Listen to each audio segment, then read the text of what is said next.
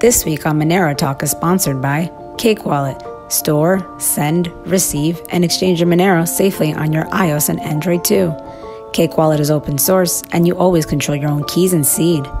And by xmr.to. Anonymously exchange your Monero into Bitcoin and seamlessly send Monero to any Bitcoin address. Go to xmr.to or use it right in your Cake Wallet. Cake Wallet and xmr.to are trusted and verified by the Monero community. Monero Talk is also made possible from contributions by viewers and listeners like you. This week on Monero Talk.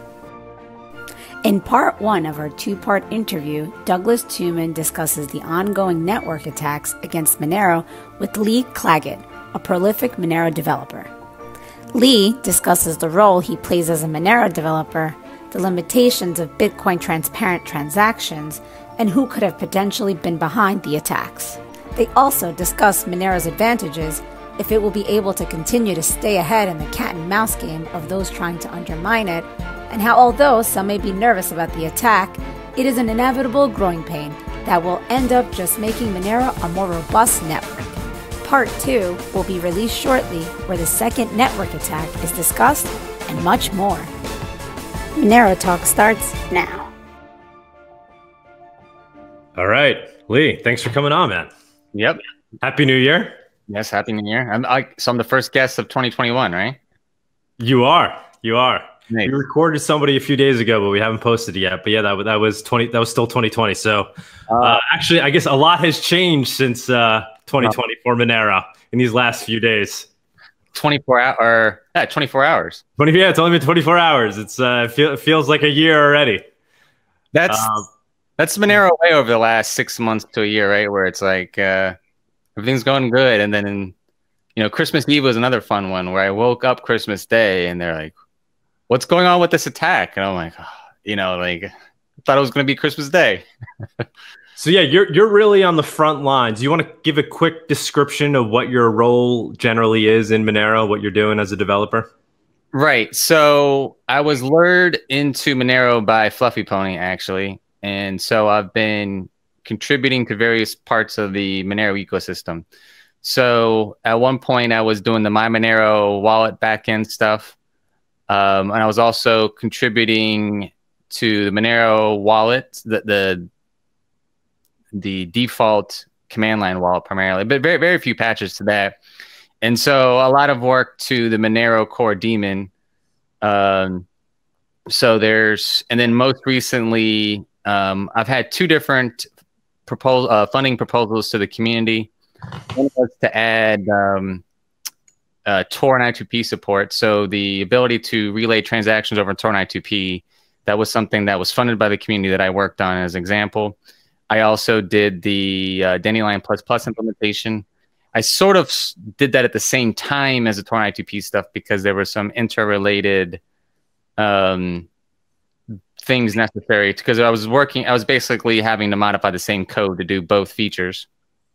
I've also done some of the wallet. So an example that just hit in this last release was I added 64-bit acceleration for, unfortunately, it was only for Intel chips, but if your wallet is scanning faster, that was something else I worked on.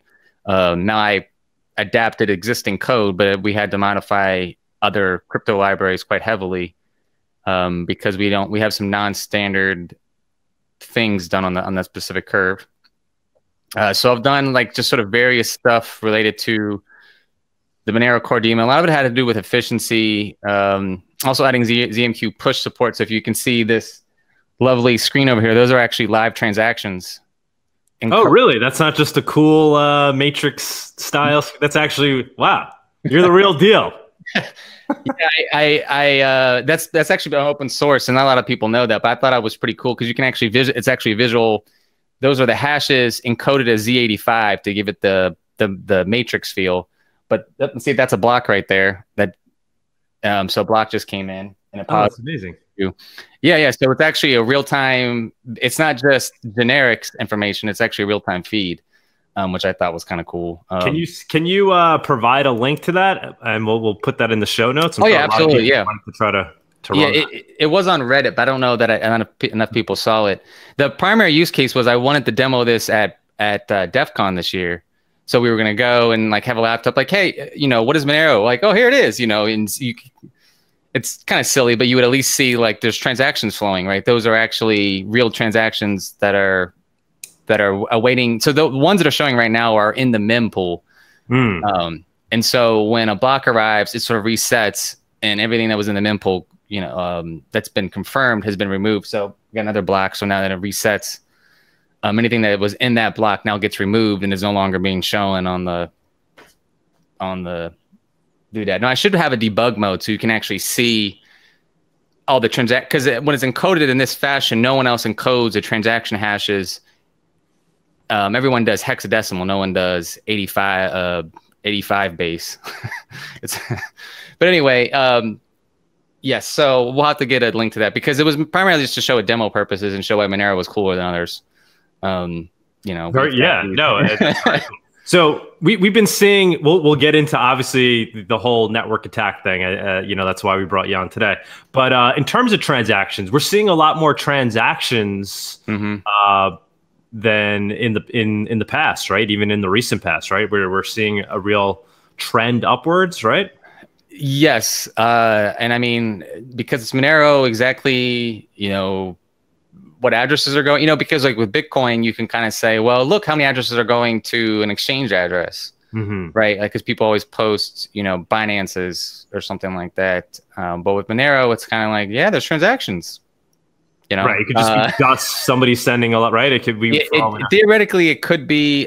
We've discussed this. A couple of us have discussed this angle to it. Like, you know, what is the cause? I don't think you'd mind sharing this, but Arctic Mind thinks that it's, you know, probably mostly organic, and there seems to be disagreements among because one of the issues would be, is it CipherTrace running some sort of decoy-based attack? The thing is that they would have to have a decent number of the transactions to do that, but there's also a lot of indicators that it's not that. So realistically, I don't know that anybody really knows. I mean, you'd have to sample to find out, you know, trace down everybody and say like, what are you doing with Monero? You know, how many transactions have you done today? So that's sort of one of the drawbacks of that, right? Is like, because people want to know like what's going on, and it's kind of like we don't even know how much money is exchanging hands, right? So like you said, with the dust amounts with Bitcoin, you would see, oh, these are just, you know, the equivalent of you know, pennies changing hands or something, but we don't even know that information. All we know is that address A, which is, you know, random, is going to some other address B, and actually even then you don't really know, right? Because of the ring signatures, we really don't know which address is going to its address, right? So that's sort of it's hopefully working as intended. Yeah, I mean, it's amazing because, you know, in Bitcoin that's used for so many things, right? This ability to trace all the transactions, know the amounts, know the wallets. Obviously, it's used in ways a lot of us don't like, but it's also used in ways to, you know, make predictions about the, you know, about the market. And with Monero, it's just a black box. We don't really know. Right. And for instance, one of the things it's interesting and easy is the so-called whale alert. I don't know if you've seen this on Twitter. When an address with a lot of Bitcoin moves, everybody knows. And it's sort of like, well, isn't that against what Bitcoin was trying to do? Because, like, you know, you're now having market moves based on some address changing hands, right? And it's not even a Satoshi address. It's just some address with a lot of BTC in it. So, yeah, I think about that a lot when I see that. Yeah, that's usually the biggest eye opener when I try to explain, because everybody knows Bitcoin now, you know, but when I talk to, you know, the regular people of the world that aren't following crypto as much as we are, obviously, and then we get to Monero and I try to explain it, and then, you know, they've heard of Satoshi, and then I explain that concept. Well, imagine if Satoshi moved his coins. I'm like, he basically can't. Because if he does, he's going to, you know, create, you know, an earthquake throughout the Bitcoin community. Whereas in Monero, you know, he can move his coins all day.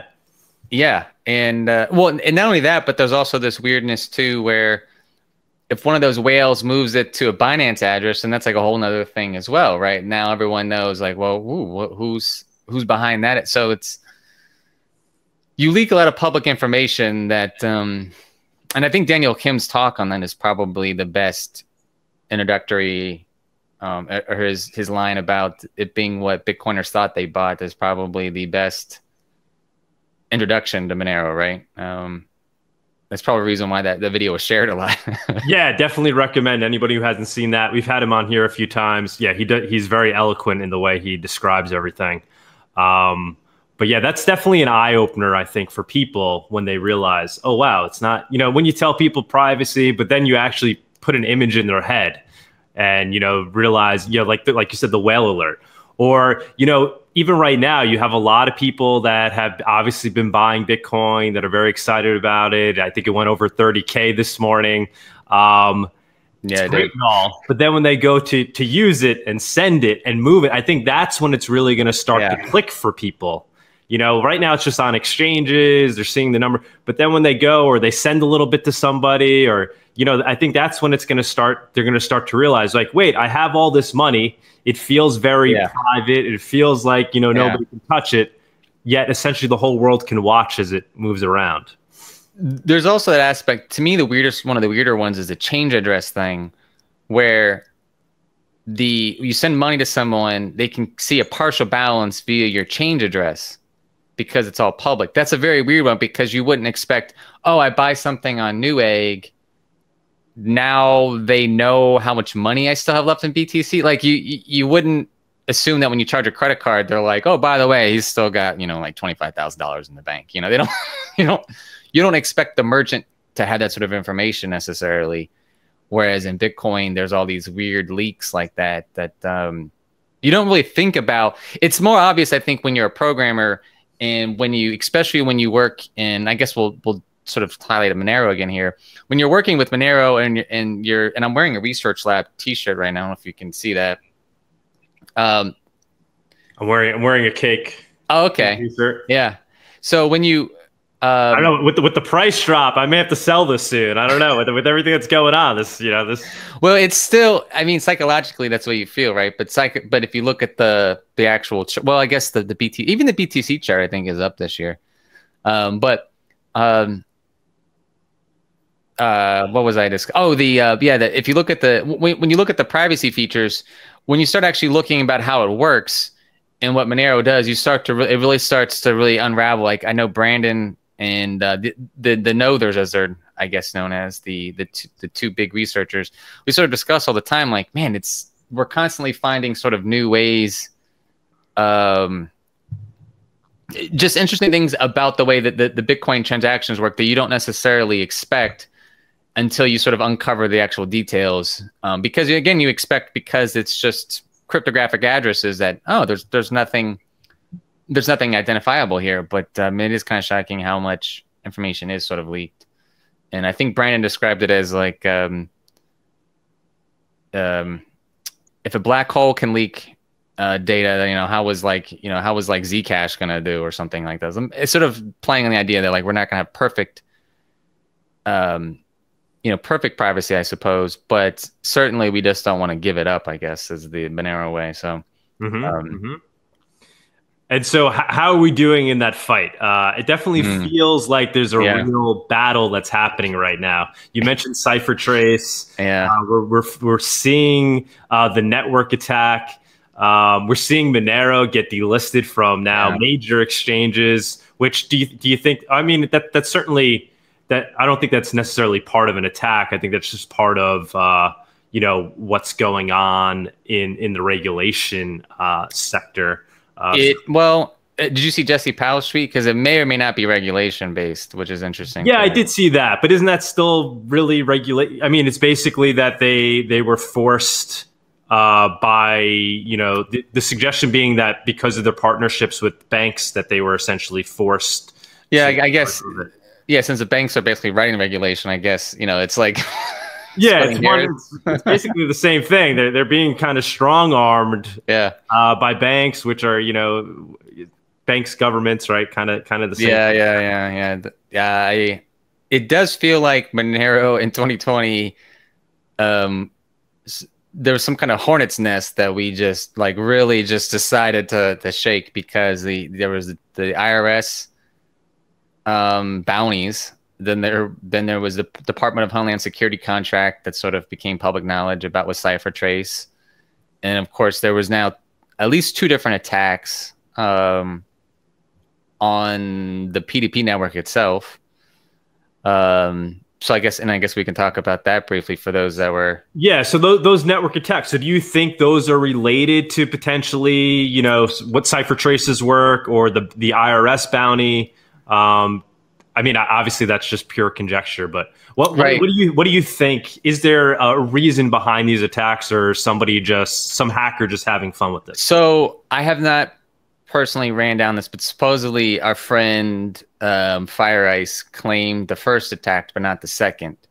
Now, whether he is actually behind it is sort of additional speculation, right? Because who really knows? Now, I can say the first attack in particular, there seems to be an ongoing effort, that what I'm saying, that there's an ongoing effort to ruin. And Fire, for those who don't know, right? I didn't describe Fire that. He used to be a Monero guy, right? And then he kind of it's like a superhero story. He became like a Monero villain. Kind of. Well, he came into the community. I think the problem was he came into the community immediately. It was like, I'm better than everybody you guys think. Why don't you pay me to do stuff? Kind of attitude. And so this immediately caught the attention of Howard. So those are known that he goes by HYC, and they sort of the 2 of them in particular seemed to butt heads, along with Fluffy Pony. And so part of the issue was he was paid to do a particular feature, and he was paid to speed up the wallet scanning process. That was specifically what he was paid to do. So they raised funds. They raised funds to do this. They didn't actually pay him, because what happened was when he provided the code, he had a unique license attached to the code. So then a standoff between the core team and this particular guy ensued. He refused to take the licensing restrictions off this code. I mean, the code was public. He just refused to take. He said, no, I'm going to retain these copyrights until you pay me. And so the standoff ended with, I guess at this point, the funds are still in the property of the core team in the Monero Dev Fund, you know, the Monero Dev Fund, and the work never got merged. So then he started his own project, basically, where he forked Monero. And so that's sort of the ongoing saga. Now, whether he's behind or not, they're definitely in the person that talked to this is Need Money. He can discuss this. They get the forums get blasted quite a bit with sort of trolls coming from this other community he's involved with. So he started a competitor, and now we get bombarded with, you know, sort of troll posts. Oh, you didn't know about this? Or yeah, what's his competitive coin again? What's the Ryo is now R. So actually, this is really confusing, because he started a new project, then they got in a fight again, and he started another. So it's like a spinoff of a spinoff, because he fought. What was the other one? Oh man, that was a Masari or something. No, I can't remember the name. The new one now that we're usually fighting with is RYO. Yeah. Okay. Now, what the original one, and again, I only vaguely follow this. Like I said, the Need Money would actually be because he's sort of on the front lines of seeing the intentional, you know, we'll just have to say it, shit posts coming in. He's a moderator on the subreddits related to Monero, so he sort of sees this all the time. So Fire Ice kind of claimed being the guy behind the initial network the first attack. So the first attack was doing various things. They were basically claiming to know more blocks in the blockchain than everybody else, even though they didn't have any other further blocks. And so what's happening now is it's actually related to how Dandelion++ works. So what Fire Ice was claiming was that he was able to find the IP address of a particular Monero transaction. And so this is after the Dandelion++, or this is with the Dandelion++ changes. So like he was claiming this just before we're rolling out the new feature. And so one of the difficult problems is it looks like whoever this was, whether it was him or not, then adapted their strategy to steer Dandelion++ transactions to themselves to help de-anonymize who was the origin of the transaction. So to clarify how they're doing that, possibly, one of the issues that we ran into, so we implemented Dandelion++.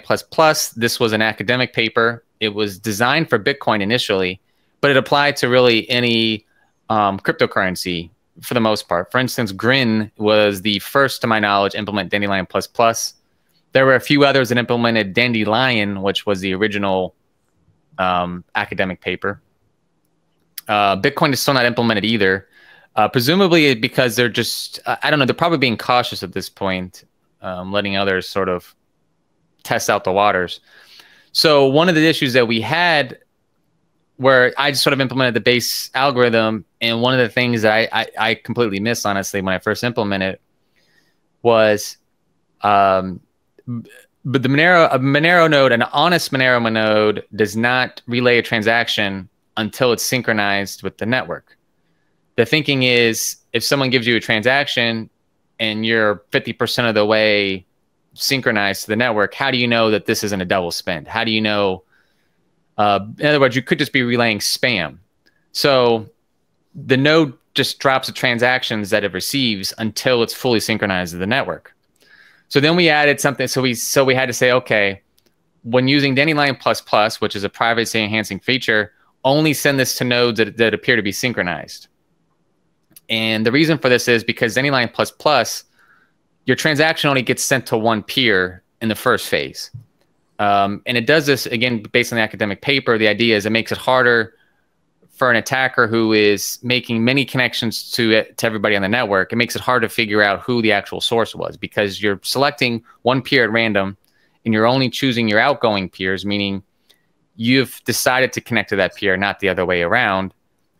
And it creates a daisy chain effect. You send to one peer, that person sends to one peer, and so forth, until randomly it decides to distribute it to everybody.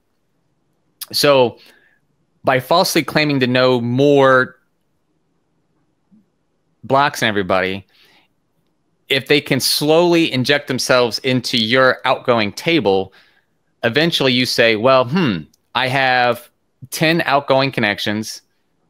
5 or 6 of them say that they know 2 more blocks than everybody. I guess there's 2 more blocks in the network. And so they're trying to presumably get you to then route your transactions directly to these dishonest peers. And so the advantage is they'll be able to help trace where the transaction came from.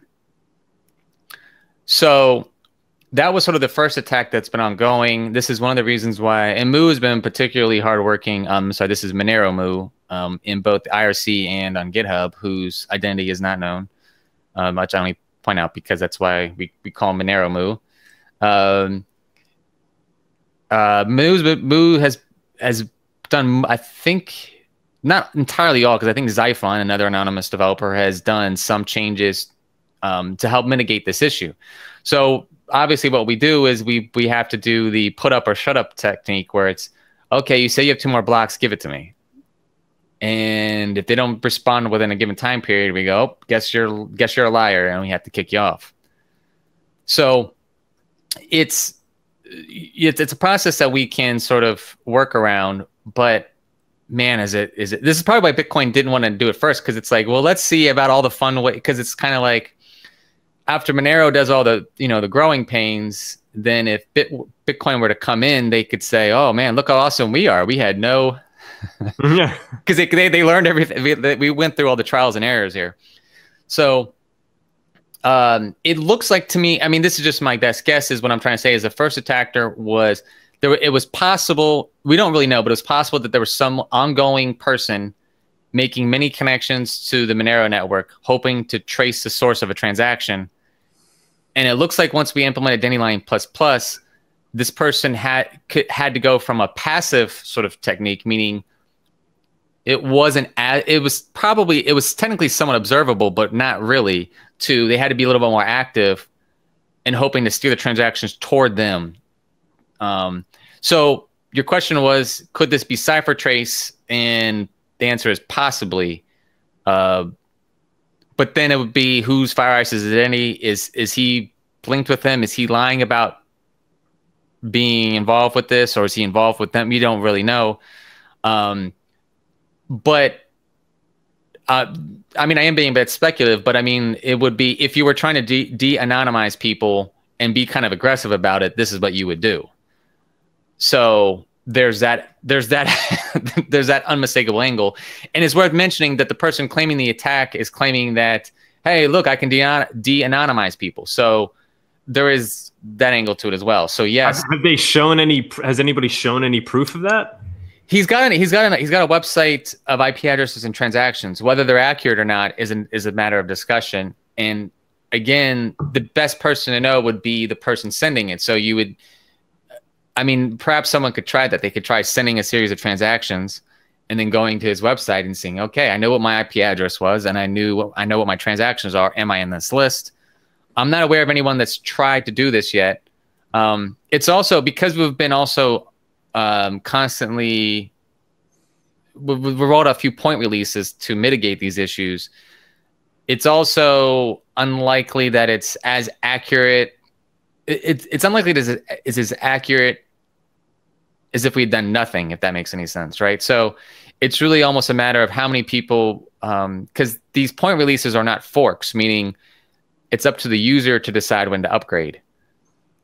So we also don't know how many people are choosing to upgrade and when.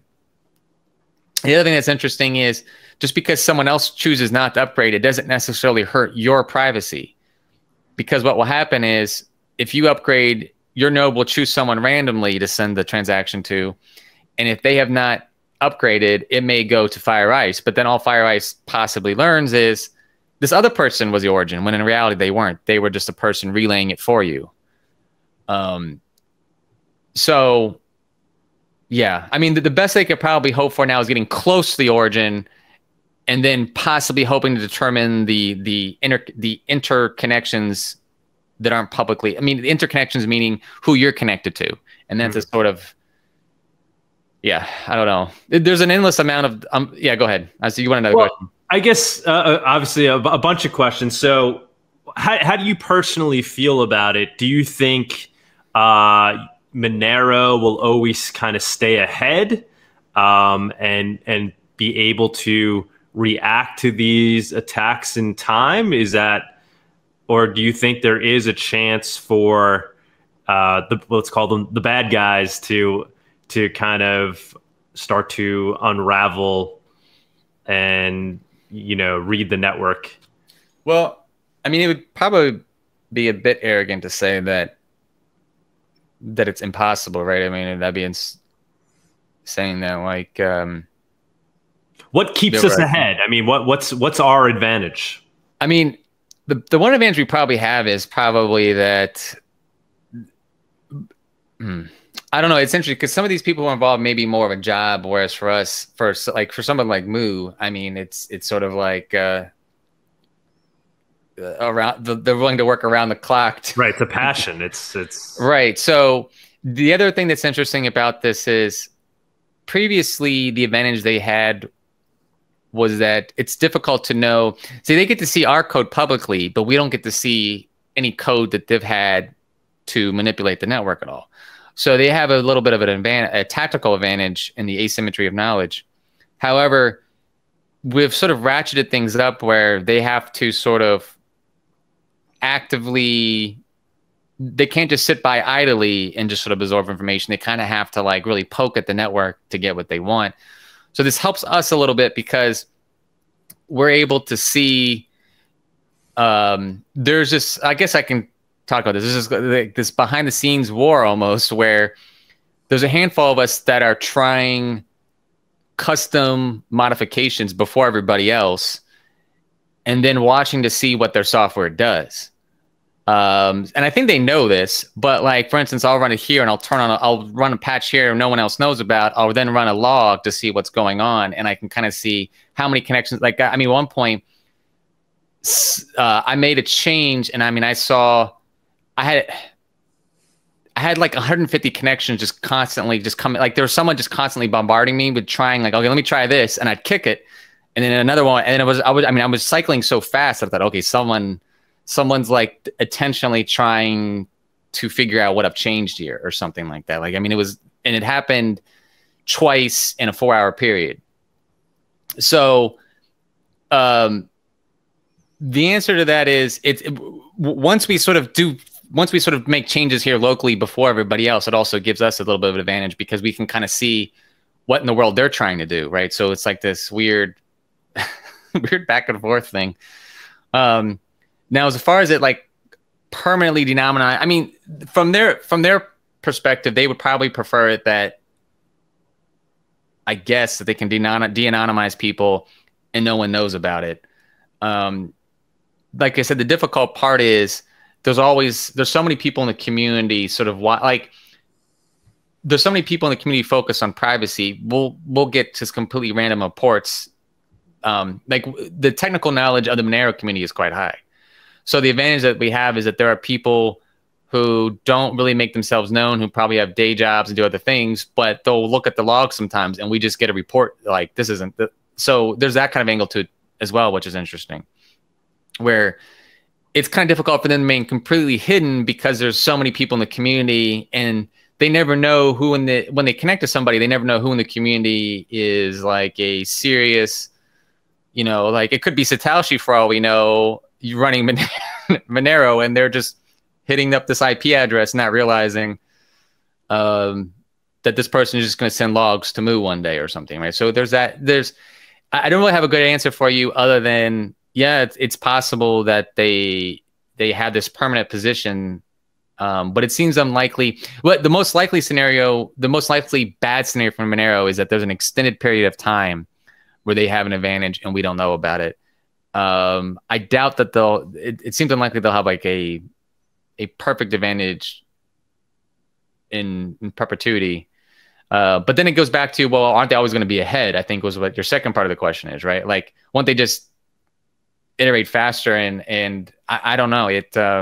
I guess it depends on. I don't have an answer for that, unfortunately. I mean, because people are going to see it both ways. The people who are fans of Monero are going to say, well, of course, the people in the research lab are going to figure it out faster.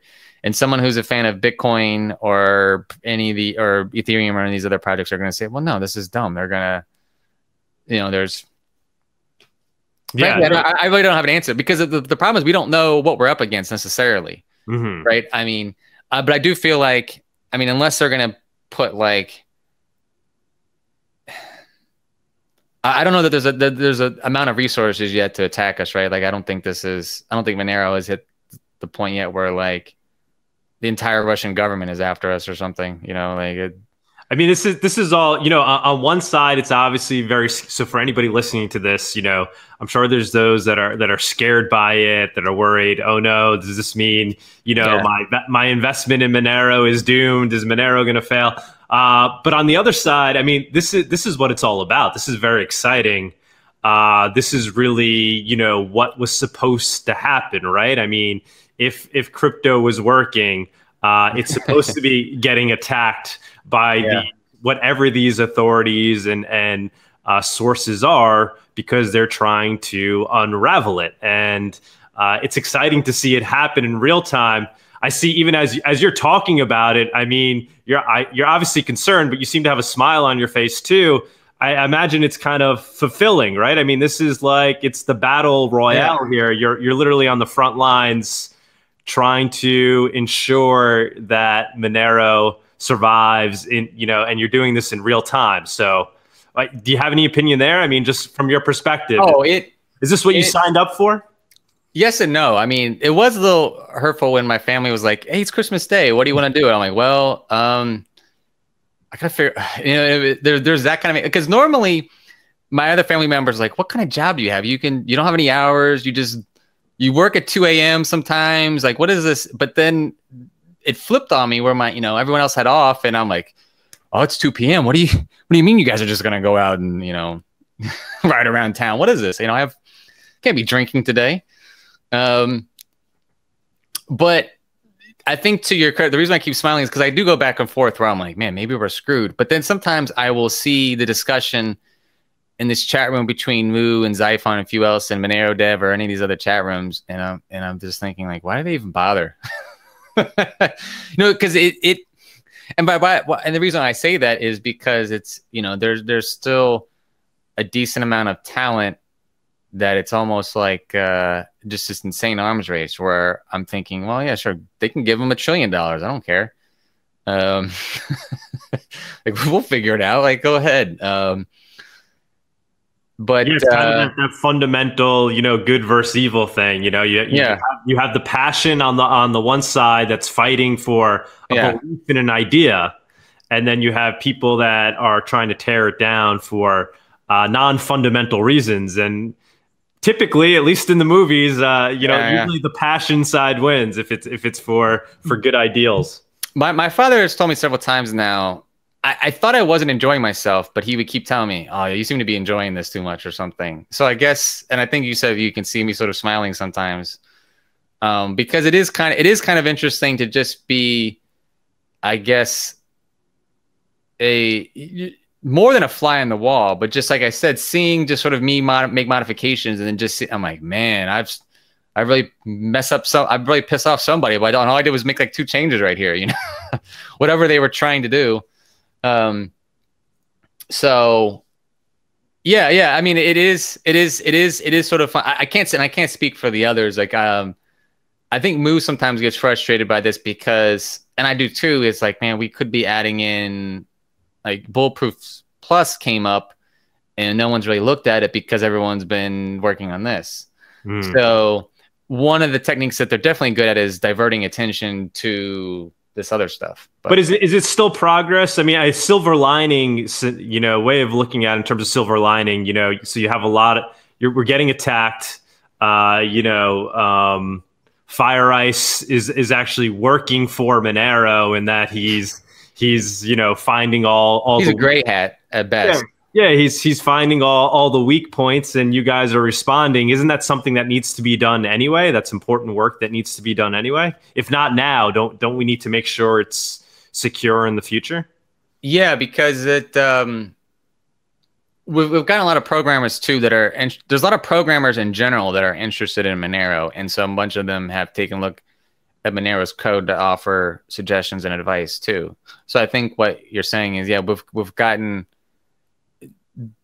some of us heavily involved with Monero have diverted their attention, but it also has meant that many people that are invested in Monero and are programmers have just taken, 15, 20 minutes of their day to then look at the source code, or at the very least just armchair quarterback it, which is both good and annoying depending on how it's sort of relayed to us. But yeah, I mean, so I guess there is a positive element to it that it draws more attention, it draws more eyes to some of this code from the perspective of, like, they're trying to not destroy the entire thing. Yeah, and we haven't even discussed the second attack yet, I guess. Yeah, and we'll get into that. And I think the other silver lining is it's bringing attention to it beyond just the developers, but the community in general, realizing how important this is, and realizing how important it is for there to be a robust network. So for people to run their own nodes, I think a lot of people are waking up to that. People that, may not have considered doing it are maybe now considering hosting their own node. I think there's a silver lining there as well. Are we seeing node hosting go up? Is there some metric there? I don't. The person that would know, Binary Fate was attempting to track how many publicly accessible nodes there were. I know, if I could remember the URL, I would go to it right now and start telling you, but I don't remember the URL. That's something I don't know. I don't know off the top of my head. But the Binary Fate, one of the core team members was tracking this, and he had a URL for it where he actually tried to do a map too, where he tried to geolocate the IP, and it was semi-accurate for various reasons, like because if it was allotted to Comcast, for instance, it could have been, it's regional, like it didn't really know, your specific city location. But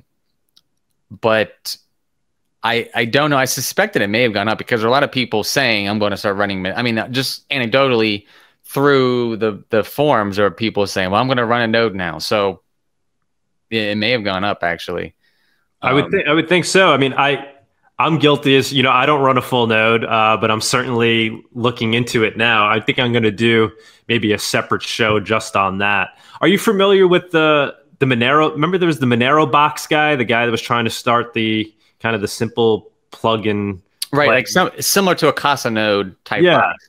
Had you followed that at all? I know we had him on the show. I guess it was over a year ago now. I'm wondering if that's still... Ooh, I looked at it last time. I looked at it was still ongoing. I think probably the one issue is that his orders may have been somewhat like he didn't. Like I don't know what his orders were like, but I think he was basing it on a rock chip ARM system, possibly. So I probably should have. That's something I should probably just order to make sure that it works on that specific box, right? Because when we do new releases, it would be a shame if that particular setup, that specific setup he has. So I'm familiar with it, how he's doing. I'm not really sure. You have to ask him, I guess. Yeah, I'm gonna reach out to him. I think do another show on that and just trying to educate people on how to run the easiest way to get a full node up and running. Me being one of the people that is not very tech savvy. It was probably pretty cost effective for him because it looked like he was mainly buying retail parts and 3D printing them. But the reason that's why I said the volume was probably low, because 3D printing some of the cases or something like that would have been pretty difficult at scale. But he was buying, that's sort of the nice part. He was buying sort of off the shelf single board computers. In this particular case, for those who don't know, this is something Howard brings up. The Raspberry Pis are not great at doing Monero because they do not have an AES acceleration built in. And so Monero's proof of work system, past and present, both uses those instructions. And so even the newest 64-bit Raspberry Pis do not have them for cost-saving reasons. However, you can buy systems from Pine64, from Firefly, or those are pretty expensive. I mean, most of the other ones, it's kind of interesting. Most of the 64-bit single-board computers other than Raspberry Pi actually have the AES acceleration. But they did it presumably to save cost. I don't know, they haven't really stated why. So what'll happen is, unfortunately, the official Monero builds for ARM do not work with Raspberry Pi because they were built with the acceleration built in. So what is the easiest way to get a full node up and running? The least technical way. It may be, if I don't, again, I had to, now he was shooting for the process where you would buy this product from him and it would come preloaded, correct? Yeah. That would literally plug it into your, your internet. That would be the easiest, just because you would have all the parts working and you knew that it had the software installed and you knew that the hard drives would be compatible and everything. Assuming that project is still ongoing. And if not, hopefully someone picks up the slack on that. I mean, it's the unfortunate part though, is it's the cost, right? It's someone has to do it. In the short run, it's not going to be generating lots of revenue probably. Just because, but maybe it's maybe it will, maybe this will be the turning point. Maybe this will accelerate. So that'd probably be the easiest way. The second easiest way would either be, I mean, honestly, you can really put together most any system. It's actually a little bit easier if you put together an Intel-based system because there's just more people using them. But as long as you have you can connect to the network with a spinning hard drive, meaning the old school rotary ones, but anything with an SSD or better works a little bit better. And as long as you have, I'd say, at least 4 gigs of RAM at this point, you can pretty much get up and going, and you'll need at least 100+ gigs of hard drive space. And at this point, I mean, you can get like a 500 gig SSD fairly, I mean, it's under $100 now. So the trickiest part for most people was actually the inbound connections. So even if you bought one of these systems, typically your router does not allow inbound connections to it. Right. And the little research I did, that seemed like to be where I would get hung up. Correct. Right. And unfortunately, so there is a technique called universal plug and play. Oftentimes people suggest disabling it because it also allows hackers to modify your network connection. So let me describe that. The problem is the router, when it gets an inbound connection, it doesn't really know where to send it. So it just drops it. So you typically have to go into your router settings, which unfortunately is unique for every router manufacturer, and say, when it comes inbound on this port number, forward it to this internal IP address. And I've probably lost a good number of people already, unfortunately. But the frustrating part is that there's really no other way to get around it because of how just the technology works. That router doesn't know, someone's sending data in and it doesn't know who it's supposed to go to. So and the idea behind universal plug and play was the Monero daemon could say, hey, router, send everything from port 18080 to me. And the router says, okay, cool. But then hackers noticed, hey, isn't this great? We can just send all the data we want to some, botnet. Because the botnet people really liked about this, because then they could say, hey, you mean I can just, exploit someone's computer and then say, now I've got basically a server. So that's sort of the trade-off with the so-called plug-and-play technology. Made it really easy. The user didn't have to do anything, but then the attacker had a massive advantage too. So unfortunately, in many systems, are recommended they turn them off, which then means you get to do it manually, which then is based on your router settings yet again. Right. So what you want to look for in your router settings is they'll typically refer to as port forwarding or something along those lines. And so what you want to do is you want to say, I want this internet port to go to this machine in my network at this port. Okay. So it's actually somewhat simple once someone breaks it down for you, and there's probably a few tutorials. It's just that the tutorials are typically geared to, well, if you have a Linksys router with this model number, this is how you do it. If you have an OpenWRT firmware, this is how you do it.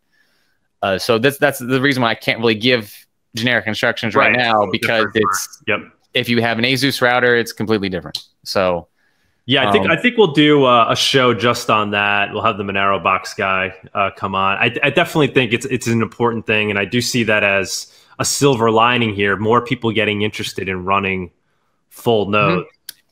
If you see someone do it once, it'll help you. Even if I think that'd be extremely beneficial, because even if they don't have the same router number, a router model, and it's different, if you see the settings window, you sort of get this confidence and like, oh, it really isn't that complicated, kind of. Right.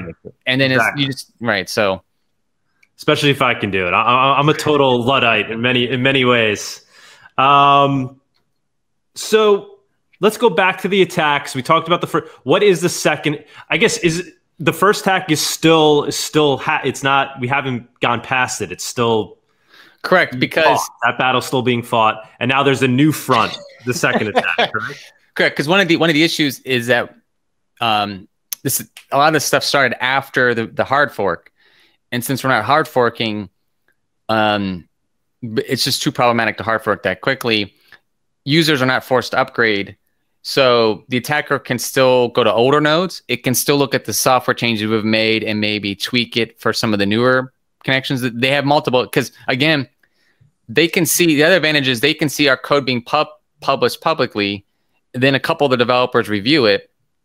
So while it takes like 1 or 2 days for us to review it before we distribute it, they then had 1 or 2 days to then possibly counteract to that. So that's sort of why it's sort of ongoing.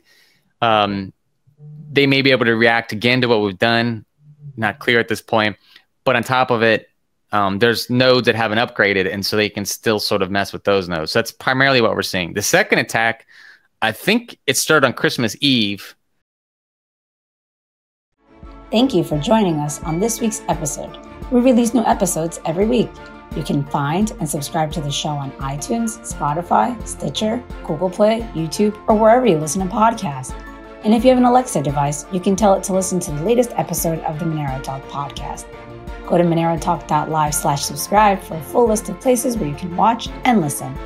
If you want to interact with us, guests, or other podcast listeners, you can follow us on Twitter. And please leave us a review on iTunes. It helps people find the show, and we are always happy to read them. So thanks so much, and we look forward to being back next week.